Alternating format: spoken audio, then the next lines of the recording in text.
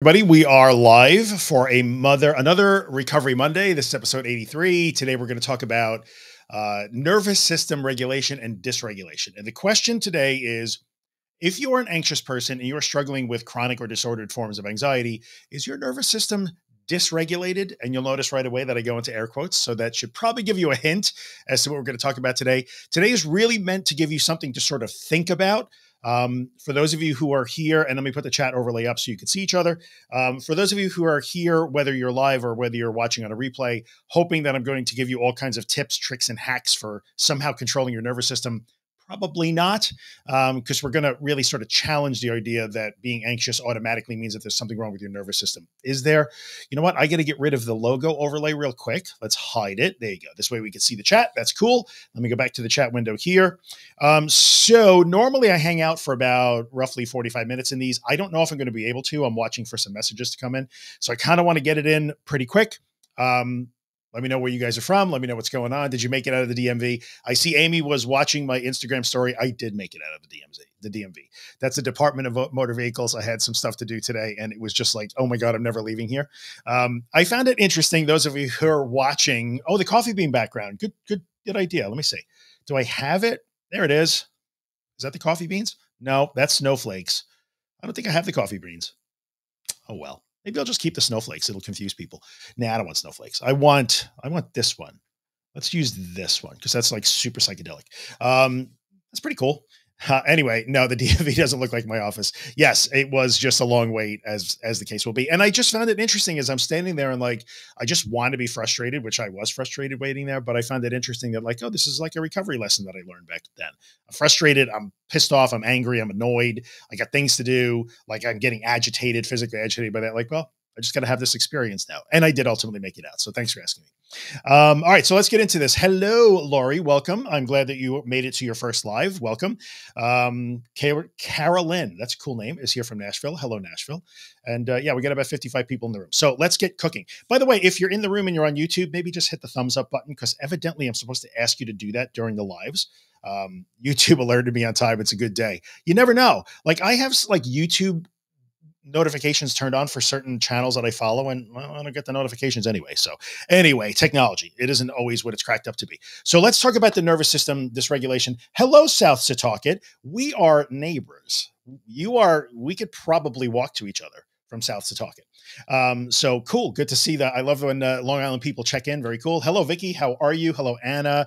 Hello, Bessie. What up, GBG? Jason's here from Florida. So let's get into nervous system regulation and dysregulation. Hello, Elizabeth. Thank you for the emoji. I appreciate it. The first thing I want to talk about is let's define those terms, like regulation and dysregulation, because the first thing I want to do is make sure that I validate that sometimes people do actually have physiological issues. They could be hormonal or neurological. There are physiological issues that can put you in a state where you're just constantly feeling agitated and in that anxious feeling all the time. That can happen. There are endocrine issues. There are neurological issues. So I'm not trying to tell you here that those things do not exist. They do. They tend to be the exceptions rather than the rules. Of course, we're always predicating this discussion on the idea that you have been checked for those things and screened for those things. Many of you have probably been checked and screened for those things again and again and again. So by show of hands for the 66 people in the room, how many people have been checked again and again and again looking for those kind of things? Commonly, anxious people will look for hormonal issues, gland issues, brain tumors is a common thing for anxious people to want to be checked for. And if you have been medically cleared and there does not appear to be a physiological reason why your nervous system might be in a state of dysregulation, which it could be, it's possible for that physically to happen. We don't want to invalidate that. As long as you've been checked, we're going to sort of check that out. We're going to sort of say, okay, well, that's not at play here. If it is at play for you, then this conversation doesn't necessarily apply to you, but you might have some things that you take away from it anyway. So you're welcome to hang out. Everybody's always welcome. Only checked once, says Bessie. Turns out my thyroid is wonky. Yeah, some people do have, say, thyroid issues, right? Thyroid issues can make you feel agitated and feel those anxious things all the time. So Bessie got that checked out. And sometimes you do have to like deal with thyroid issues or endocrine issues or neurological issues. So it could be a real thing. The other thing that I want to address is emotional dysregulation or emotional regulation, because we got to talk about that. We can't use the word regulation and dysregulation in this video if I don't touch on that. So there are contexts, be they mental health context, neurodivergent issues, those sort of things, where some people in our community do have a hard time doing what we would call, oops, I forgot to turn up my screen blanking software. So let me do that real quick. Where people in our community will have a hard time with emotional regulation, right? And what we mean with when we're talking about that, and that's not really what I'm addressing today, but just so we can define that and make sure that we have it in context, people who have a hard time emotionally regulating will find that they're instantly overwhelmed when they're presented with emotions, sometimes any emotion, sometimes just big emotions that could come based on, again, physiological issues could possibly cause that, developmental issues, environmental issues, experiential issues. So you hear that a lot from people who identify as maybe ADHD or on the autism spectrum, or maybe, people who are neurodivergent will often have issues with emotional regulation and being overwhelmed by their own internal and emotional states. That's a thing. Not invalidating that. That is in fact a thing. That's not really what we're talking about today, but that does happen. People who have lived through traumatic experiences where there are things in the environment or experiences that evoke memories or flashbacks or are even remotely similar. And it only has to be similar to you, not anybody else, to those experiences that were really tough for you, that were traumatic for you, that were maybe legitimately dangerous for you. Sometimes there can be emotional regulation issues there. When triggered, you get overwhelmed by that state. That is okay. That happens. So we're not invalidating that. And that's why things that you hear in sort of like generic advice for anxious people, count 5 blue things, put your feet in the ground. Like those are emotional regulation tools that are often used, especially in dialectical behavior therapy, that is targeted, that sort of things that can be certainly useful. And if you're struggling with those issues, I see you, you're welcome. We're not invalidating those things. So I just wanted to make sure that we touch base on that. What I'm talking about today is the nervous system dysregulation phrase and I joked about it not too long ago. I believe that if we go back to 2023 or really into 2022, narcissism was the word of the day, right? Everybody was a narcissist, and there was gaslighting was another one of those things. We go through these like mental health or self-help trends where certain words become buzzwords and they're in every post and everybody decides to talk about them. Well, for a while it was gaslighting, then it became narcissism. Boundaries is a big one too. I'm not saying these are wrong terms, but they just become knee-jerk terms and they become algorithmically driven. And I believe in the last 6 months or so, we are now in the heyday of dysregulation. Okay. So love bombing, Bethany says, correct. Love bombing was one of those that got a lot of attention for a while. Then suddenly it's just not, you don't hear about it anymore. Why? Is it not valid anymore? No, because, it's not the hot phrase. And I believe that that nervous system dysregulation, or the phrase dysregulation, has its time in the sun. It is time for its 15 minutes of fame on dysregulation. And while there can be some merit to that discussion, I'm glad we're having that discussion. We need to have that discussion. But at the same time, in our community, we're always talking about people who are dealing with disordered states of anxiety, anxiety disorders, related mental health concerns, where things are often backwards. That conversation can be very counterproductive. So I thought everyone was a narcissist, right? Everyone was a narcissist. Everyone was being love bombed. Everyone was being gaslighted. If someone disagreed with you, then they were a narcissist or a gaslighting narcissist. And now if you experience anything that you want to experience, well, it's probably because you're dysregulated in some way. So some people might say, well, yeah, I'm going to define regulation as I'm calm. And if that's your definition of regulated, then that's totally fine. You can pick that. And then technically and semantically, then yes, if you're not calm, then you could say that you are technically in a state of dysregulation. That's semantics. You can argue that if you want to. And if that's the way you want to conceptualize your nervous system, you are 100% welcome for that, right? So, welcome to do that. So I think what we care about here is the automatic assertion that if you are experiencing anxiety, especially in the context that we're in this community, that something must be dysregulated about your nervous system. When you are anxious, afraid, terrified, panicked, triggered, all the like scary thoughts are in your head, could you say that's a state of dysregulation? Yes, you could say that. But I'm here talking about and going to ask you to challenge the idea that something is wrong with your nervous system because you're in that state. And therefore, there must be something that you can do to your nervous system to fix that, or to somehow make that go away or repair it so that you're not anxious anymore. So how many people in the room, and I'm seeing your chat almost in real time, which is good, so I can kind of keep up with you guys. Let me go to it. How many folks are in that situation where you're maybe following along with the content that I produce or content like what I produce. Maybe you read Clear Weeks, or you follow other people like frequent collaborators like Josh or Kim and those people. And you're also in the nervous system regulation rabbit hole. So does anybody find that they're also like kind of stuck there as well? So I'm trying to do the acceptance. I'm trying to do the surrender. I'm trying to do willful tolerance. I'm trying to do all of those things, the Claire Weeks float stuff. But I'm also following, all the biohackers that talk incessantly about emotional nervous system regulation and keep trying to offer me ways to regulate my nervous system. Okay. So Karen says, yes, Karen, I appreciate you sharing and be open. Hopefully this is a friendly place. I'm not going to call it a safe space because I can't control the internet, but I appreciate when you guys share with each other because I think it's very helpful. So as you can see, people are already chiming in. Yes, like I listen to The Anxious Truth. I listen to Disordered. Maybe I read the books that you write, Drew, whatever it is. I get what you're saying, but I'm also listening to Huberman Labs because he keeps offering me biohacking supplements and techniques and tricks that are supposed to be able to control my nervous system or my body in some way. A lot of people get stuck in that. So I want you to consider an analogy, right? So you know me, I'm the kind of the king of analogies, and I do understand that sometimes these analogies are very simplistic, but they're simplistic for a reason. They're overly simplistic in terms of sort of addressing the actual mechanics and the complexity of some of these things. However, they are not too simplistic to make a point. So follow me along with this. Let's say that you are given an automobile, a car. Someone hands you a car. And it's a really nice car. Maybe it's a Porsche or a Ferrari or some car. It's a 1967 Chevelle. Did they make the Chevelle in 1967? It's got a big block engine in it. And it's a muscle car.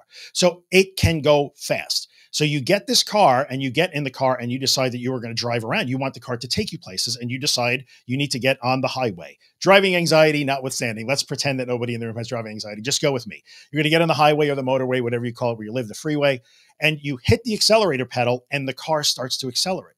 But then at the same time, the minute the car starts to accelerate, you go, oh, no, no, no, no, no. And you try to keep the car from going too fast. See how that would become a bit of a problem? So you slam on the accelerator pedal because you want the car to go fast because you want to get somewhere. And then when it does what you ask it to do, you immediately recoil and say, no, no, no, no, no, no. And you try and slow it down. And not only do you repeat that cycle, but then you keep bringing it to the mechanic and saying, I don't understand why this car keeps going fast. Like, I don't understand why this car keeps going fast. Meanwhile, you drive it every day and you stomp on the accelerator pedal. Maybe you don't stomp on it, but you do hit it. And when you hit that pedal, the car will in fact accelerate, maybe a little bit, maybe a lot, depending on how hard you hit it.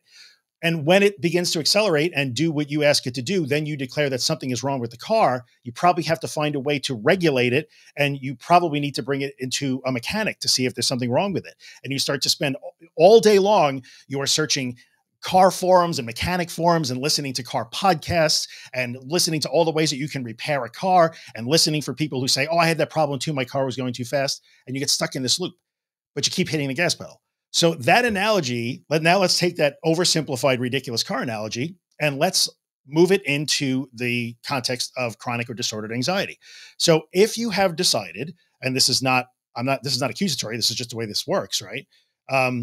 If you have decided that those internal experiences of anxiety symptoms or scary thoughts or feeling afraid or whatever it happens to be is off limits, I cannot have those because they feel genuinely dangerous. And now I'm afraid of being afraid, right? So I'm afraid of being afraid. So I try to never feel those things. I'm only okay if I can just stay super calm.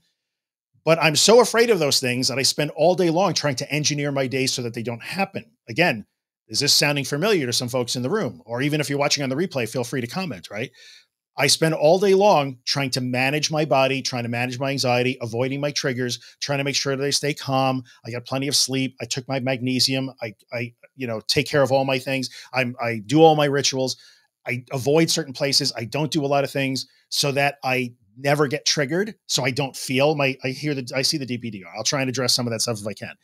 I don't get DPDR. I don't get, scary thoughts. I'm not triggered by like, oh, I have sexual orientation OCD. And so I avoid anything that even remotely has anything to do with those things. You are on alert all day long. And then when you find something that matches your alert, which is, oh, this could be triggering, or that's a trigger. And then your nervous system says, oh, okay, yeah, we found a trigger. Uh-oh, here we go. And it ramps you up. Then you decide something is wrong with my nervous system. So the point of today's episode was, and we're about 17 minutes in, that I finally get to it, In that situation, is your nervous system dysregulated or is your nervous system following your instructions?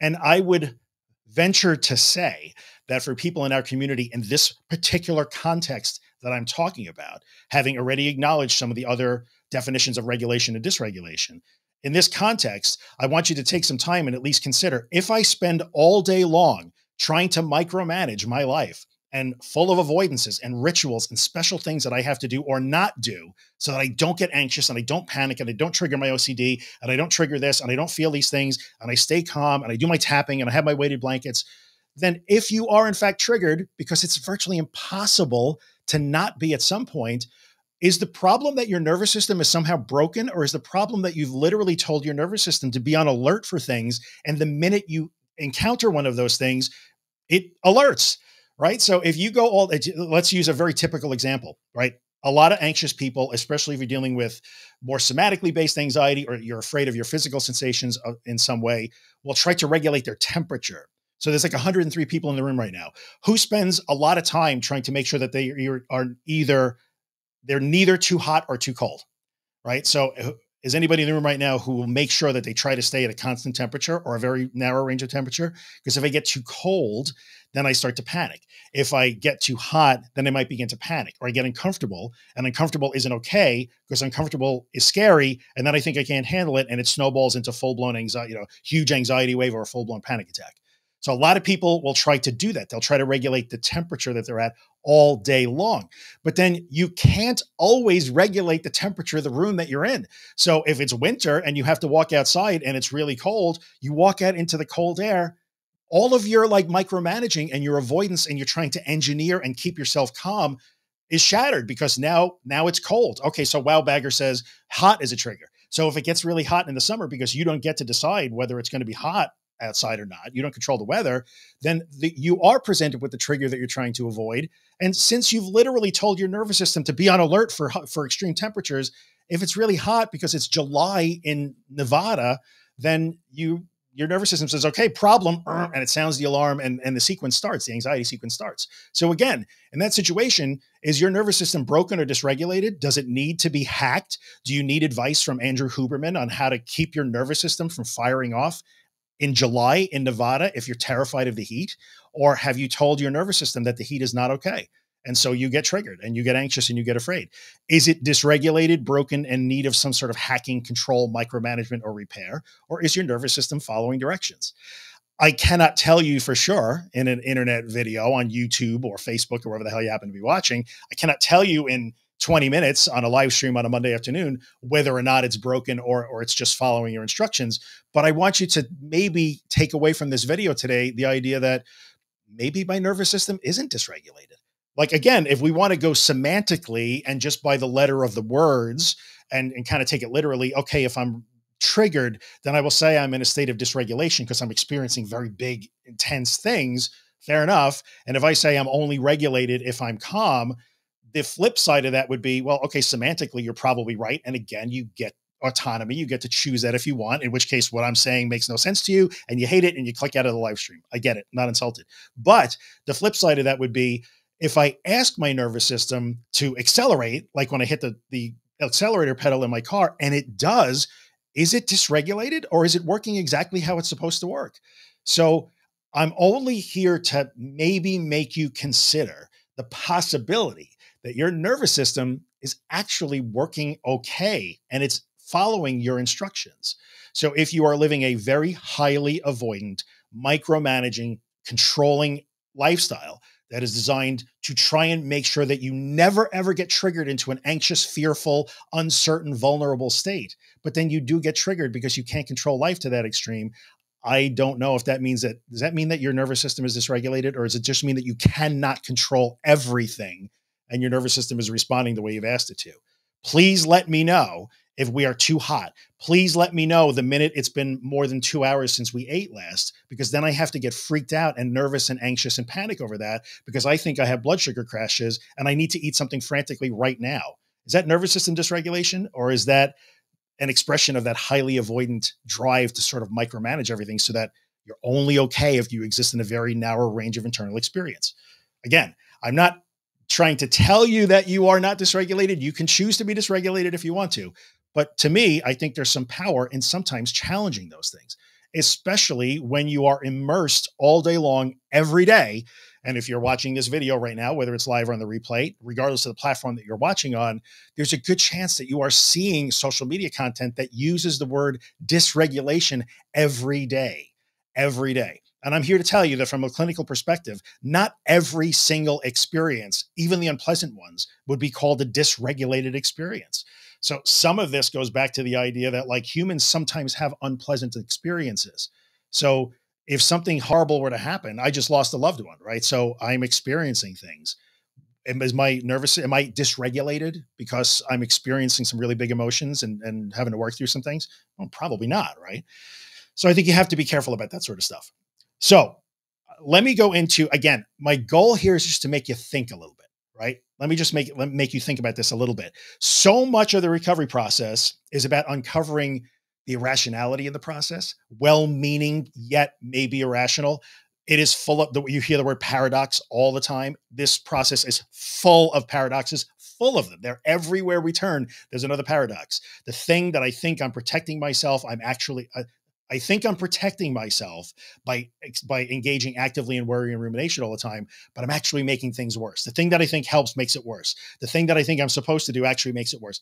Everything is backwards. We're full of paradoxes. And one of the first things that we do in the recovery process is to start to see those paradoxes and begin to at least consider that there might be another way to look at this and challenge some of those ideas. So I'm trying to get you to challenge that a little bit. And am I pushing back on the typical, now everybody wants to use the word dysregulation in the title of every video because it's hot algorithmically? Yeah, I'm sort of calling that out a little bit. That's not helpful for people like us. It's not helpful in this community because it's a not very discriminating use of that word. It's meant to just get attention. It's meant to drive marketing, sales, course sales. Like, yeah, I'll call that out. Like people, there's times to use the word dysregulated, not every time. And right now it's being used excessively. And I think that's damaging, at least in our community. And this is the community that I'm in. And yes, I'm using the word community, and you know who you are. If this is triggering for you, can I tell you? Anyway, so all right, let's look at some comments. First thing I'm going to say about comments, excuse me, let me take a little drink. Okay, sorry about that. Let me look at what's going on here. I'm going to go from the bottom up. How's that? Because I see a comment here. Who's the cat? Raiden. Hello, Raiden. The problem for me is I'm going to make a blanket statement. Now, I haven't even read the rest of your comments, so I apologize before I jump the gun here, but I'm going to use that as a moment for anybody who is either in the live stream now, who's waiting for me to answer the comment, wants to comment on a replay. If you want to start your comment with a couple of phrases, but the problem for me is, or, but what about, like if it starts with but, or you want to raise a specific circumstance that you think, yeah, but what about this? You can't be talking about that. There's a very high probability that I'm going to say that's not an exception to the rule. So just to throw that out there, I know it's really common to hear stuff like this and say, yeah, but what about, when I have heart anxiety? Yeah, but what about when it feels like I'm going to go insane? But let's read rest of Raiden's comment, because I know I'm not being fair because I didn't read the whole comment. I probably have scary thoughts, OCD. So every time my anxiety spikes, I engage in ruminating. That's why I resort to a safe zone and my world is kind of shrinking. Right. And so you see, but the problem hey, I'll put it up on the screen. But the problem for me is, and thank you, Raiden, for sharing this. I appreciate that. I'm not trying to pick on you. I hope that's okay. Just use it as an example a little bit. That's why I resort. But the problem for me is, and the indicator there is, but you don't understand. My thoughts are very scary. So the problem here is I can't do what you're saying. It doesn't make sense to like let them go or roll the dice on them. I can't do that. My thoughts are scary, right? So it's a very common thing to want to counteract what you're reading or hearing in places like this, my channel or my podcast or Disordered or the other places like this, to want to counteract it by saying, but what about, oh, you didn't talk about, right? So that's really common. I'm not trying to pick on you guys. I understand it, but if you're waiting for me to respond to one of those, the odds are you're not going to like my response. Anyway, let's keep going. Once checked, blood work is very good. EKG, very good. Okay. So let me throw this up. In the beginning, I talked about, being checked, right? You've been checked or checked multiple times or whatever. You've been screened and everything comes back. Okay. You're healthy. It's okay. You don't have to get checked and checked and checked and checked and checked. That's not required. You don't have to do that. If you are okay and you trust your healthcare team and you have been checked and given a clean bill of health and it's only been once, that's totally fine. If you get peace of mind from that, you trust it, it seems correct to you, nothing wrong with that. So you don't have to get checked and rechecked and rechecked. You have to, and this is very individual, right? There's no way to know for any individual person how much checking is too much. From a medical standpoint or an objective standpoint, I have literally no right to say to you, once you've been checked 4 times, that's enough. Don't know. Is it 1 time? Is it 2 times? Is it 4 times? Generally speaking, it's when you know I don't need to be checked again, but I feel like I have to be. That's when you start to veer into that area where maybe it's a problem for you. You get to define when there's an impairment. And by impairment, I mean when I'm engaging in a thing that I don't want to, but I feel like I have to. So I just wanted to clarify that. Okay. Thank you for bringing this up. Anise. It's a great name. I like that name. Fell down the polyvagal theory rabbit hole and didn't come out for months. So when I was talking about those of you who are trying to do the accepting, surrender, willful, Claire week stuff, whatever you want to call it, third wave CBT type stuff, and also trying to micromanage your body. This is one of those things. So Anise, thank you so much for bringing it up. I appreciate you sharing that. The polyvagal theory rabbit hole. The polyvagal theory rabbit hole is people that will somehow say that you should be able to control your vagus nerve and that your vagus nerve is different and different parts of, anyway, it's a whole thing. Polyvagal theory is something that a lot of people will continue to talk about, even though literally the person who created polyvagal theory, I'm not going to go into too much detail, stopped defending it in academic and scientific circles because this person asserted that there's branching in the human vagus nerve that makes us different from our ancestors. So you can't apply like lizard brain thinking. I'm oversimplifying. And then when the evolutionary biologist chimed in and said, not for nothing, but you're wrong, and just unloaded on polyvagal theory because it's an academic debate and that's supposed to happen. That person defended it at first and then just stopped defending it and instead turned it into an empire. And so a lot of people will still say, well, I like polyvagal theory. Yeah, but you realize that it's been debunked over and over and over. Yeah, but I like it. Sometimes the polyvagal rabbit hole will be one of those. I'm trying to find ways to micromanage my nervous system and it's not working. And then I'm getting frustrated. It doesn't work. So, it is what it is. Just started going to do uncomfortable situations for me. Is it okay if I say, let's see, what do I got here? I could do about another 10 minutes. So far, so good.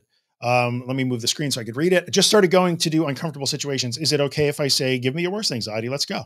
Yeah, sure. It's okay to do that. Well, that's like self-talk that informs action. Like, okay, bring it on, man. You're not bringing me down. Let's go. I always only care. I love self-talk that inspires and empowers and encourages you and makes you feel like you're ready to do the scary thing. I'm not a fan of mantras and this too shall pass. Yes, this will pass. Remind yourself that it will pass. You need that reminder, but repeating it again, I am a warrior. It's just anxiety. It's just anxiety. When it becomes repetitive and you're using those type of phrases to try to calm it down and stop it, that's when it starts to get counterproductive. But yeah, I'm totally cool with that. Let's see here. Taylor Swift is now trending. That is true. That's a whole other thing. I'm in a vicious anxiety loop. I've been good for years, but now it's back. I'll throw this up. This is so if you guys listen to, I don't know what episode of Disordered it is. If you go to disordered.fm and just search for reversion or setback in the search tool, Josh and I did an episode on that. I've done episodes of that on the Anxious Truth podcast, where setback is what I like to use the word reversion. That's the thing I've been starting to talk about in the last 6 months or so. I don't know, maybe I'll have to develop some sort of therapy over that. But reversion is when I was doing better, which means I was feeling better. And then the minute I didn't feel okay, I reverted back to the old way of responding. So usually it's 2 things. I was so scared in that moment, which can happen. That's not a crime. It doesn't mean you did anything wrong. I was so scared. I ran back to my old habits. I ran home. I hid, I avoided, and then I kept doing those things. And now I'm going to say that all of my recovery is shot and I'm back to square one. That's reversion. Sometimes that's triggered by I was shooting at the wrong target. I was learning to not be anxious. And then when that collapsed, because it always will, if your recovery is I'm learning how to do things without being triggered, at some point that's going to collapse on you situationally. And then people will say, doesn't work. I panicked again, boom, square one, and you go right back to the old way. So it's just reversion. I call it reversion. Right? Think of it that way. You have some power there. And if you want to go listen to that episode of Disordered, it's disordered.fm. Just search for setback. I don't know what episode it is. I don't remember. Oh my God. Amy says, I still don't understand what gaslighting is. I'm not going I'm kind of with you, Aim. I'm not 100% sure. I mean, I know that it's like when you intentionally try to make somebody think that they're crazy, right? So it's that, but I think it also got really like way out of hand. So I'm going to keep scrolling here. Some of your question looks so wrong. That's adorable. I do not love her any capacity, but I respect her from very afar. I get random feeling. Yep. Okay. I'll address this really quickly. Oh, you got that right, man. Travis, I hear you on that comment. I get random feeling of anxiety, like nothing can trigger it. It just shows up. Sure. Well, this is in the context that we're talking about here, especially for those of you who are new, maybe you've just stumbled upon the channel. We're talking about this. This is the exact context we're talking about. It feels like it comes out of the blue. But my guess is, and Katie, that's another great name. I like the way you spell that. So Katie, if you are afraid to be triggered, like, oh my God, please do not let me be anxious today. If you start your day that way, which by the way, you have a right to do. Nobody wants to feel this way. So I get you if you don't want to feel that way. It's okay. But if you start every day with, how do I feel? Am I anxious? Oh, please don't be anxious today. Please don't be triggered. Oh my God. Oh, please don't be triggered. If you spend all day like that, because you are afraid of being triggered, it's not even what the trigger is. It's not even like, oh, there's an actual danger, or I'm going through relationship problems, or I have money problems, or I just lost my job, or my pet died. Nothing like that, which are real things that can make you feel things in life. Like you are literally in a situation where, no, I'm just afraid to be anxious. I don't want to be anxious. I don't even have a root cause. I don't have a cause. It's just this. Then you are in a situation where that is the trigger, right? It doesn't just show up out of nowhere. If you're scanning for it all day and hoping against hope that it doesn't show up, that is the trigger. The anxiety is the trigger for more anxiety. So maybe that helps. That's one of those sort of foundational things if you're kind of new around here. Let's see here. I must have missed something funny here. What did Jenner? Oh, the polyvigor ad. Oh, that did look like a wrong question. You're right. That's pretty funny. I backed away pretty quickly. Okay. So in this situation, again, I always want to acknowledge that you guys have autonomy, right? You get to pick whatever you want. I can't tell you what not to watch or who not to follow. I don't even want to do that. Like you get to pick what you want to put your stock in, or, put your eggs, which baskets you want to put your eggs in. But sometimes you find that like, well, I want this to work. I want polyvagal to be true for me. I want to be able to just rub my neck or tap here or pinch my ear and calm down. But no matter what I do, it doesn't seem to work consistently. Sometimes you say, well, I tried it and it didn't work for me. Okay. And guess what? If by some chance that does work for you, then cool, have at it. Nothing wrong with that. Let's see. Why when my anxiety is very high, I feel like my mind is going to break or I will scream at somebody? Because almost everybody in this community will feel one of three core fears. I'm going to go insane or my mind will break. Like you just said, my mind will break and I will lose control. I will die. That's the second most common one. And the third one is I'm going to cause a scene, right? I'm going to be incredibly embarrassed and ashamed because people will see me in this out of control state. So I feel like it's going to make me out of control is an absolutely core fear that runs probably through at least 40% of the community watching right now. 104 people in the room. How many people, show of hands, had that, like, this is going to make me lose control. It will push me into an area where I will be overwhelmed and I will not be able to control myself. You're not alone in that. It's okay. But also remember, it feels like is your enemy. Let's see here. Okay. So Beth, I appreciate you chiming in. This is good because you get to advocate for yourself a little bit and represent yourself, right? So I do have a physiological condition that causes a dysregulated nervous system. So that's what we started in the beginning. Like, yes, this can happen sometimes. And I'm sorry that you're struggling with that. That's a real struggle, right? For sure. And it's been a big roadblock in my recovery, trying to tease them apart. That's hard, right? So let's acknowledge the challenge. It is hard to tease them apart, right? So when there's a real issue there, hang in there. Like, we're rooting for you. But thank you for like advocating for yourself and mentioning that. I appreciate it. Let's see here. Let's throw this up real quick. How to deal with DPDR existential thoughts. Again, super fast, because this is kind of a back to basics question. DPDR and existential thoughts are also just thoughts. So people might ask, how do I deal with thoughts about my heart? How do I deal with thoughts that I don't love my partner? How do I deal with thoughts that I might hurt myself? How do I deal with thoughts that I might die? How do I deal with thoughts that I'm going to cause a scene? It's always the same. The fact that it's DPDR and existential, the content of your thoughts is irrelevant. It doesn't matter that you're having existential thoughts. Again, I'm disturbed by a thought that I am having, and I want a solution to the thought itself. And we never talk about that. If you go to theanxioustruth.com and search for thoughts, intrusive thoughts. You'll see an episode that I did with Dr. Martin Seif from a few years ago. It's one of the most popular episodes I ever did. Again, just use the search tool on my website. He talks about that. The content of the thoughts never matter. It never, never, never matters. It's just that you're disturbed by that. So you think you need to address the specific content or the subject of the thought, and you don't. So that's a big 50,000 foot answer, because I never give you guys like, this is what you do about this symptom. This is what you do about this thought. It's always generic answers, because the generic answers are actually the answer. In your own practice and applying it in your actual life, yes, then there are specifics, but that's when you would get into like, I'm your therapist, we're working one-on-one, I get to actually know you. Can't do that. There's a limit to what I can do in a one-to-many like this. Okay. Let's see here. Oh, this is a good comment, right? So this is very good, Kaylin. Thank you for sharing this. Now that I'm in the recovery stages, I feel like when I'm dysregulated, it's more of an awareness of my mood being off. Okay, cool. And move on from it. I don't focus on it. I recognize its presence and continue the best I can. That's totally cool. I love this comment, and I appreciate you sharing that. It's really important that, and I love that you came to that conclusion. And if the word dysregulated seems to be correct for you in that context, cool. Like, I love it. Thank you for sharing that. This one I'll throw up really quickly too. Forget ignoring, right? You cannot, if I gave you $1 million, you guys have heard me say this many, many times. If I gave you $1 million to ignore your anxiety, you would not be able to collect $1 million. So go again, if you go to my website, theanxioustruth.com, and search for ignoring, you'll see an episode I did that compares the difference between ignoring anxiety and acknowledgement, but non-engagement. It's two different things. I'm trying to ignore it. That's when you're trying to pretend it doesn't exist. No, no, no. You need to acknowledge that it actually does exist, but I'm going to carry on regardless, even while it exists. All right. So it's important. Let's see here. I'm going to scroll down a little bit, because I am starting to run out of time. Like I said, a little shorter. No.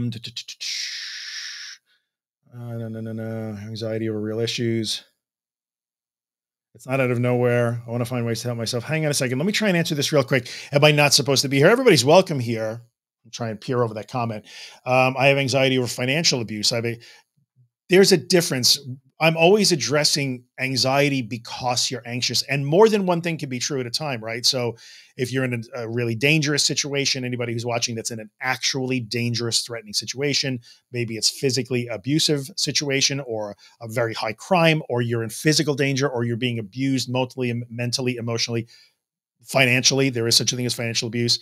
You're naturally going to be anxious over that. So I'm not teaching you how to not be anxious when you're actually in danger or being abused. That would be ridiculous. I got to repeat that. I'm never trying to teach you how to not be anxious when you're literally being abused. That's not okay. No one should be teaching you how to do that. And I'm never, ever, ever telling you have to learn how to tolerate, surrender to, willfully accept, or float through abuse or actual danger. Never, ever, ever. That's never what I'm saying. I cannot say that strongly enough. It's very important, but more than one thing can be true at a time. So you could start being anxious for those reasons and then just learn to be anxious about being anxious. So it can be very complicated. Do you not belong here? Everybody's welcome here. But remember that there's differences, and never, ever try to apply these concepts to I'm being financially abused, or I'm being emotionally manipulated, or I'm being held in a relationship against my will by a controlling person who's literally hurting me. Nobody here is ever teaching you how to float or accept that or float through it. Ever, ever. Did I say that strongly enough? I feel really strongly about that. And Val, hang in there. Like, this doesn't sound like you're in a good situation, and we're kind of rooting for you here. Let's see here. Let me scroll down to the bottom, because I'm kind of out of time. No. I love July in Nevada. How? I always think it's weird that we choose in the US. I mean, it's, we're Americans. It's what we do. Like, we have the utmost in hubris and ego here, and like arrogance. So we just decided, let's go live in the desert. That seems like a pretty good idea. It gets to be 110 degrees, but it's all right. We'll air condition it. It's all good. It's weird, right? Humans are weird. All right. So I'm not going to be able to get everything. Let me scroll down to the bottom and see what the last comments are, and I'll try and get one or two more, and then I got to end it. I appreciate that, but let it get away. What about thoughts about thoughts? So see how there's always but what about thoughts about thoughts? Thoughts about thoughts are still thoughts, right? I know it sounds ridiculous, and like, I'm not trying to be dismissive or shrug off your question at all, but a thought about going crazy is a thought. A thought about a thought is also a thought. The best way to learn to respond to that sort of stuff is, oh, I'm thinking again. Oh, I'm thinking, right? So I'm thinking, I'm allowed to think. I'm having thoughts. Okay. I'm having thoughts. So that's okay. It's a thought about a thought. Oh, I'm thinking again. What else can I do while I'm thinking? I mean, that's grossly oversimplified, but that's generally the thing when you get caught up in a thought loop.